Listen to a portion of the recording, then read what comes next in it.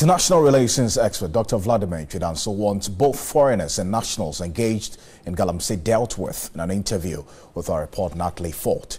He maintained the country must not kowtow to pressures from the Chinese government. He has, however, called for tactful handling of Chinese nationals engaged in the menace in the country. Illegal small-scale mining, popularly referred to in Ghana as galamsey, is widespread. The destruction to the environment by this activity has attracted condemnation from society. Water bodies, arable lands and hectares of food and cash crops have all been destroyed. Operations of the Ghana Water and the Electricity Company have also been mostly affected. To worsen the situation, foreign nationals from Ivory Coast, Togo and China, among others, are engaged in the illegal act. Information from the Ghana Immigration Service indicates Chinese nationals remain the highest number of foreigners in Galamsey. This seems to be causing some friction between Ghana and China.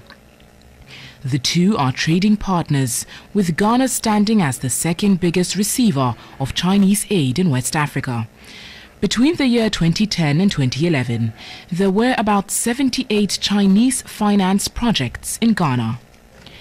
Chinese investments in Ghana are seen in sectors such as education, social infrastructure, energy, telecommunications and transport.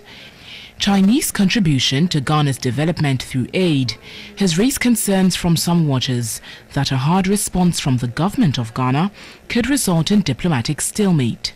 The Director for Academic Affairs at the Ghana Armed Forces Command and Staff College, Dr. Vladimir Chidanso, disagrees. Diplomacy should still play a very important role, but by diplomacy doesn't mean soft. And so in this instance, our laws must be seen to be respected, number one.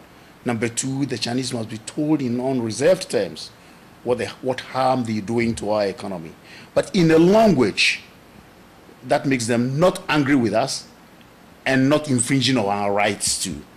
In case of a cold response by China, he asked government not to panic.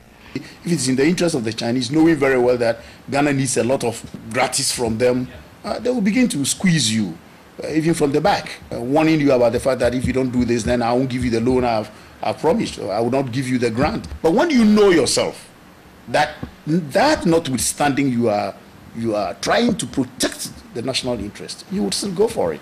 Because I've always told governments, the national interest is always very vital. The government of Ghana has intensified efforts at stopping illegal mining, and the Chief Justice has designated 14 courts to deal with the menace.